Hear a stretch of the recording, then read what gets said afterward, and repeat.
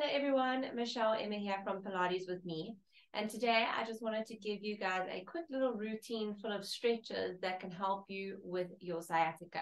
Sciatica is that terrible, terrible feeling that we get that goes from the bum all the way down the back of the leg, and it's caused from our sciatic nerve being trapped.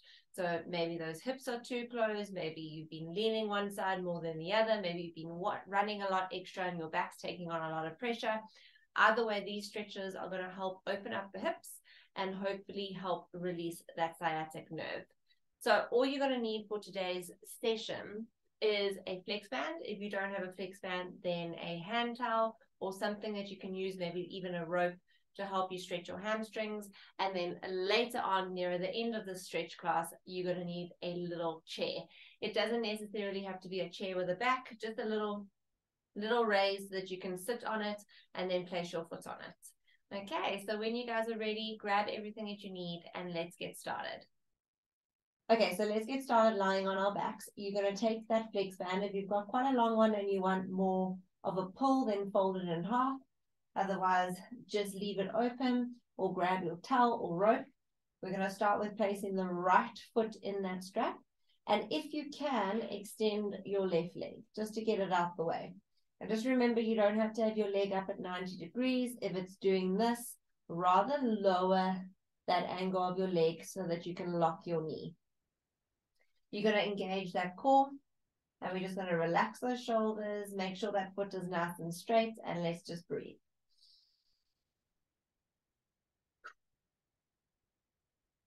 Really pushing that heel towards the ceiling, releasing that whole back of the leg.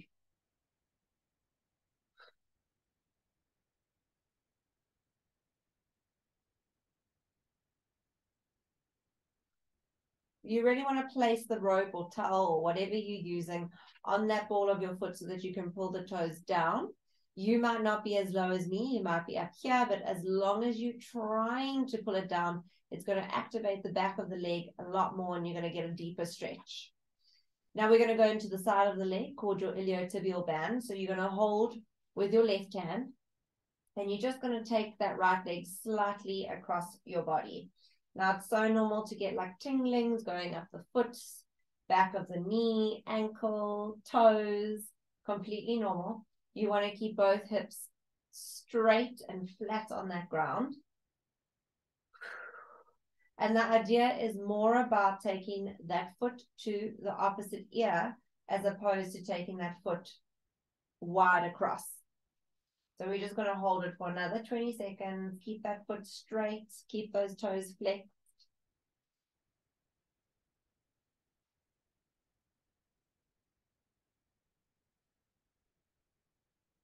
And when it starts releasing, see if you can go a little bit deeper.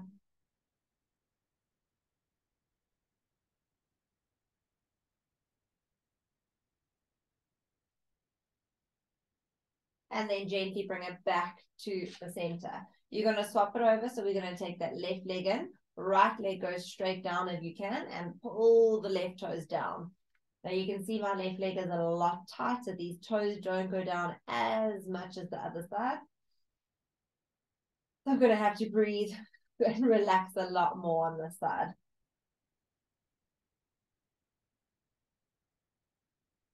You will generally know when you've had enough of the stretch, but try hold it for 30 seconds. 10 seconds isn't really enough time for you to feel that full effect of the stretch.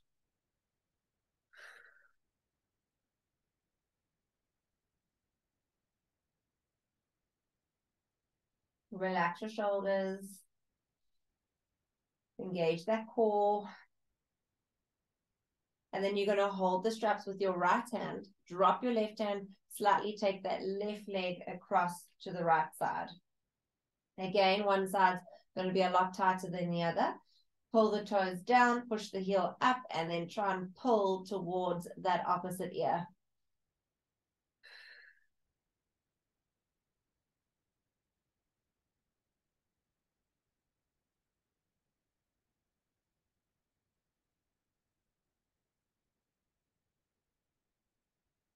With every exhale, see if you can go a little bit deeper. Obviously, this is going to hurt a lot more on the side that you're feeling that sciatica, but try and do it on both legs just to help release both sides of your hips. You're going to bring it back to the center and you're going to release it down. Now just pop your strap to the side. We don't need it anymore. You're going to take your right ankle onto your left knee. You're going to get a nice little imprint, lift that left leg up, and either grab from the back of the leg or the top of the shin and just pull it in, trying to get that right calf to the chest without rounding your lower back too much. So you want to try to keep that tailbone down, pull it in and push that right knee away from you. Again, you want to activate the back of the legs. So you're going to flex your feet. Try not point, flex, and then just hold.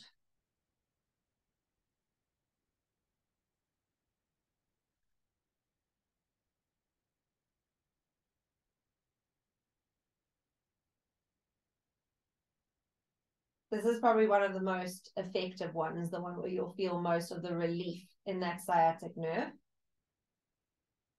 You're going to take one more deep breath in, give it another tight pull, and then you're going to keep the legs at that figure 4-point position, and then just open the arms out to the side, and we're just going to spin side to side, twist side to side, roll side to side. Relax those shoulders. When you go one side, you're going to feel more of a stretch in the one hip, as opposed to the other side, you probably feel it more in your back, in that thoracic spine. Just go for another 10 seconds. You've got slight engagement of your core. And then bring it back to center. You're going to swap it over. So let's do left ankle onto the right knee. We pull it in, push that left knee away. These stretches are also really good for you to do after a run, especially these static exercises, because you're obviously going to tense up all those muscles in your lower back and your bum during your run. So we need to release those muscles in order to help that sciatic nerve from not being pinched. Take one more deep breath in. Pull it a little bit more.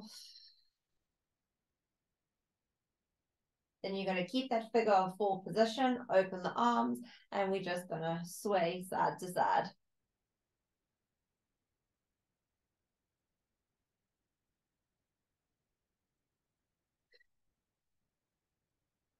Maybe you're going to get a few nice clicks. 2 more. And then bring it all the way back to center. Release it, hug both of your knees in. And then you're going to rock yourself all the way up to a seated position. So now from here, we're going to go into your 90-90 stretch. So if you're sitting on a mat, it's a lot easier because then you can direct yourself with the boundary lines. You're going to move your right bum all the way to the side of the mat. The right leg goes at a right angle. The left leg goes at a left angle. Now, some people who get into this position immediately cramp in that left hip. So try again, come out of it, go into it, see if it doesn't cramp again. And if it does cramp again, then you may have to loosen the stretch up a bit by bringing that foot in closer. But the end result is 90 90. You then twist towards the back leg. So you're trying to get both bum cheeks down onto that mat. And then you're going to scoop the tummy in, reach your hands forward and see how low you can go in that gap between that heel and that knee. And you're just going to relax. Now this really twists the one hip out and the one hip in. It helps to create space between that sacrum, stretches the bum. It opens up this hip, which might not be enjoyable.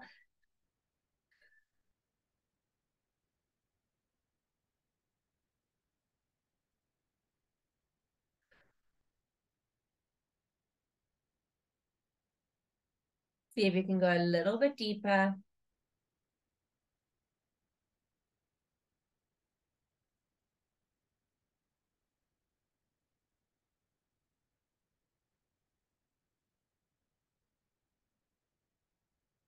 walk it all the way back up. If it feels good, stay in it. You choose how long you want to stay in this position for. Move that left thumb all the way over to the left side of the mat.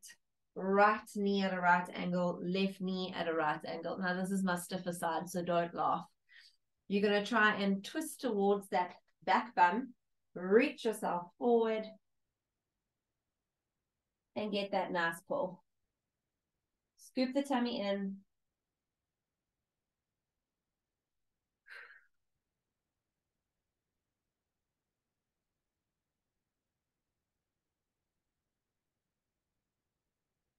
Keep the feet flexed. Try breathe into the rib cage.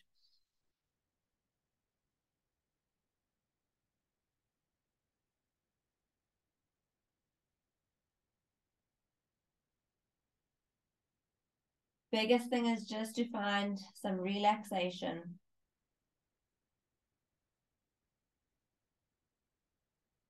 And then walk it all the way back up. Now that should have opened your hips up for the next one. So you're going to lay back down on the mat just one last time. You're going to spread those feet a little bit wider than the mat and then roll the knees towards each other. So the higher the feet to the hips, the better for the stretch. But if your knees hurt, then you need to move those feet a little bit lower. Do not let your knees touch each other, because if they rest on each other, you're taking away that force of gravity and you're taking away that deepened stretch. So just open your arms, let gravity pull you down. Make sure that your knees are level. You don't want one higher than the other, which you might find if you've got really bad sciatica. The sciatic side is going to be a little bit higher.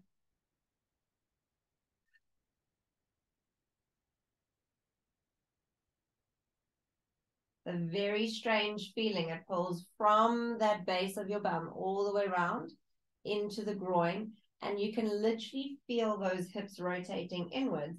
But then because they're rotating inwards, that sacrum is splitting apart, allowing for all those nerves, all those muscles to kind of relax and get a breather.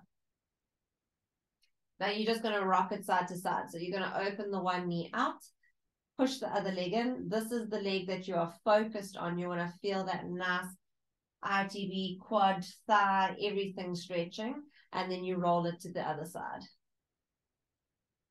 Just do that a few more times.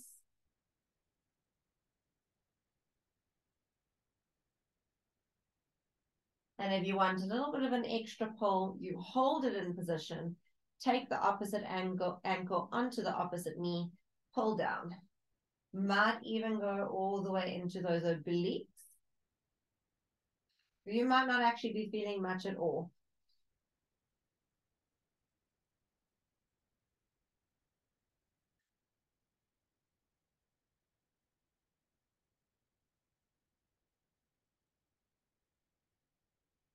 We're going to lift it up and you're going to swap it over. So take that other leg wide, roll it in, opposite ankle, opposite knee, let gravity push you down.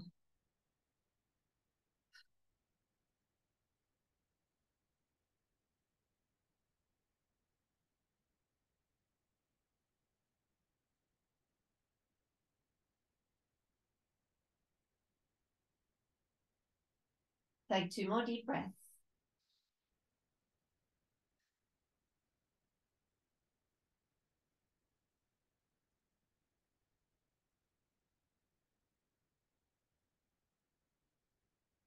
And then you're going to gently release. Just hug your knees into your armpits again, because you always want to reset that spine, recenter it, and then you're going to rock yourself up.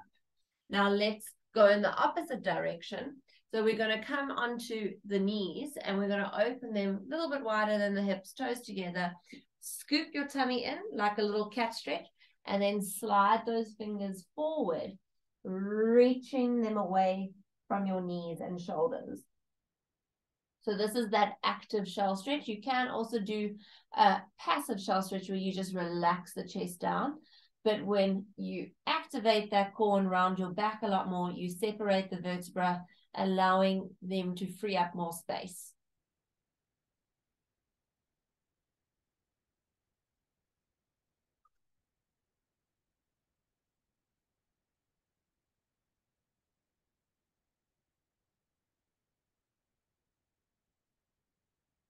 Walk over to the left side. Go as far as you can go and then reach that right hand over the left hand. Scoop it away, still pulling the tummy in. You're going to feel the right side of your body stretching. It's a lovely one.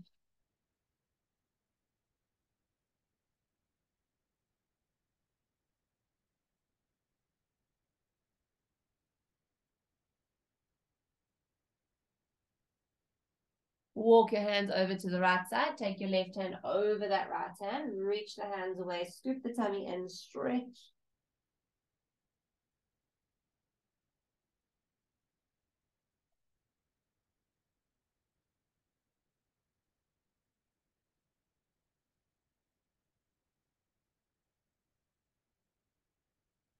And then bring it all the way back to the center.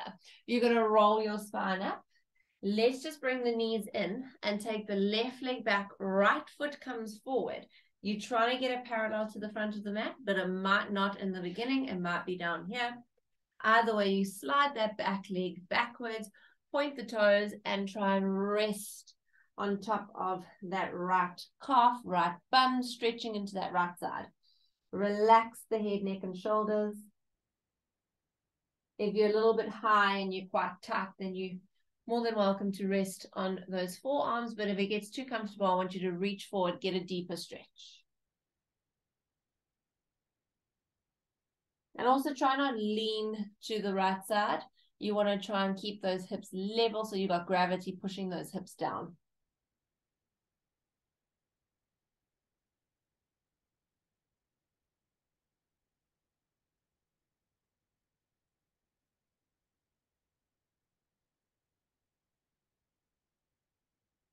Let's walk it all the way up. Swap it over. Let's bring the left leg forward.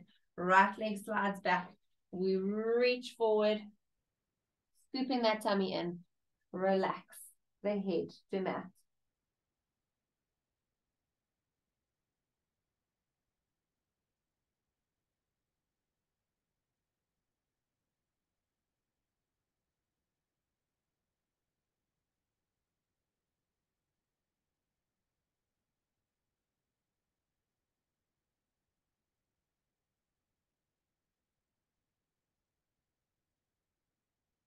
Let's take 2 more deep breaths. Try and really relax in this position.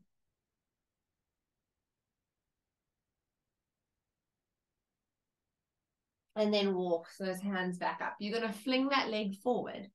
And we're going to come into a seated glute stretch, which is also going to help open up that sacrum.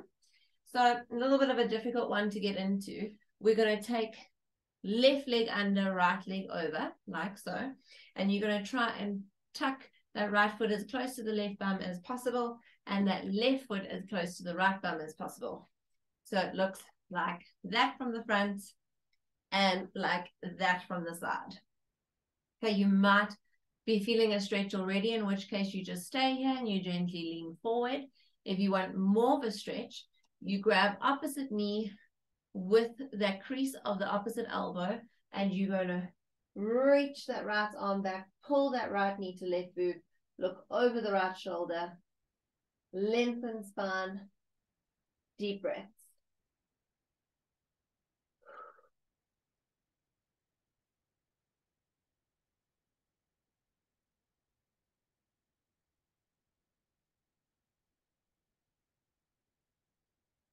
Release it.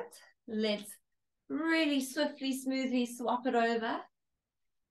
You're going to now take that left knee to the right nipple, reach that left arm behind you, lengthen spine, look over that shoulder, and just hold. It's really like you're squeezing all the toxins out of those organs.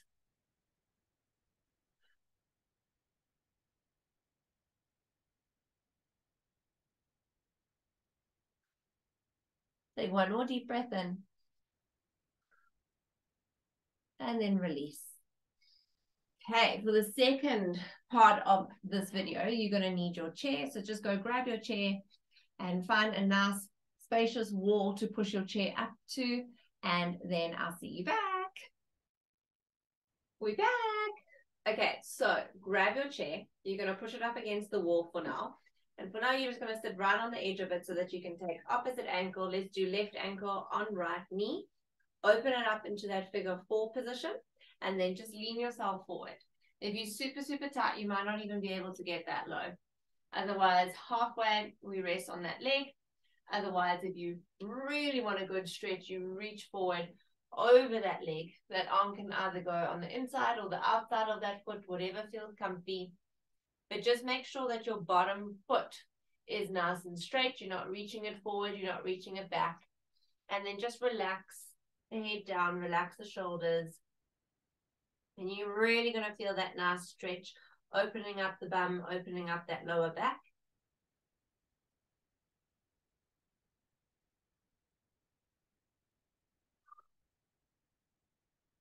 Remember, just go as far as you can. You might not be this low, especially in that side that's giving you grief. And then lift yourself up. Let's swap it over to the other side. So right ankle goes onto that left knee. We fold forward, test it out, see how far you can go. Maybe you can go all the way down. Choose where your arm feels comfortable, and then just hold.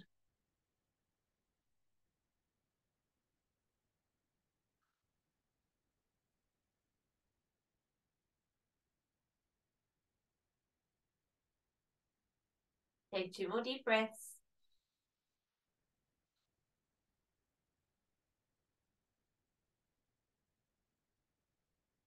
Scoop the tummy in, roll your spine all the way up. Now, I've placed my stool, my chair, my little raised piece of equipment, whichever one you are going to be using. I've placed it right up against the wall here. Because now we're going to do a nice little open, it's going to open chest and it's going to open up that lower back. So if you're facing your piece of equipment, you're going to take the leg that's closest to the wall on that little step.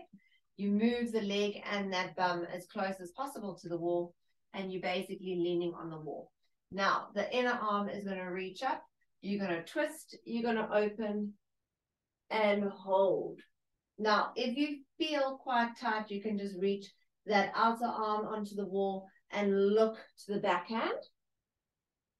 If you feel like you want more of a stretch, take that outer hand, pull the inner knee, and twist more. Really try and get that cheek, both cheeks, should I say, to touch the wall. So bum cheek and face cheek.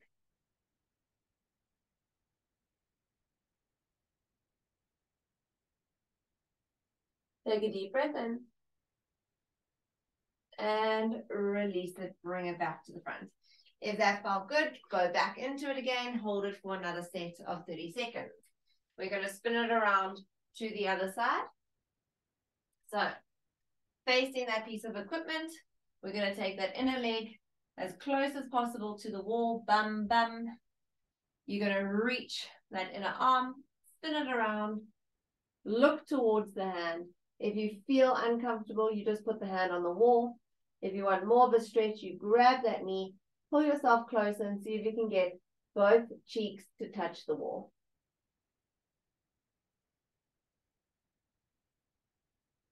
Lengthen your spine, squeeze that belly button in.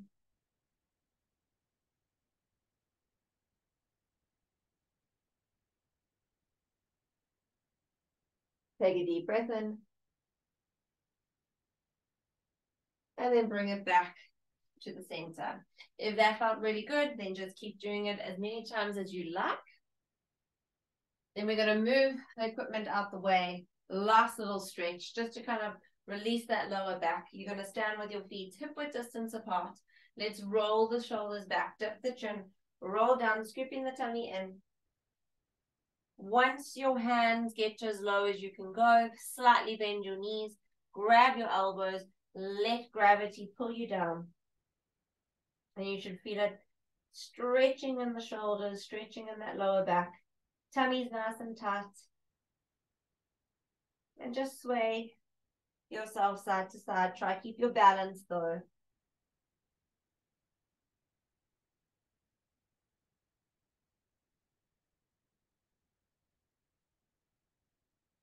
Bring it back to center. Go a little bit deeper. Rest the chest on the thighs. release your hands, scoop the tummy in, and roll that spine up. But remember, if you've got sciatica, that lower back's going to be a bit sensitive. So if you need to push yourself up with those hands, go for it. Open up the chest, open up the shoulders, and release. Well done, guys. I truly hope that that helps with your sciatica and makes you feel a lot more comfortable. Just leave a comment below. Let me know what else you're struggling with, and I can help you as much as possible. So until next time, take care. Bye.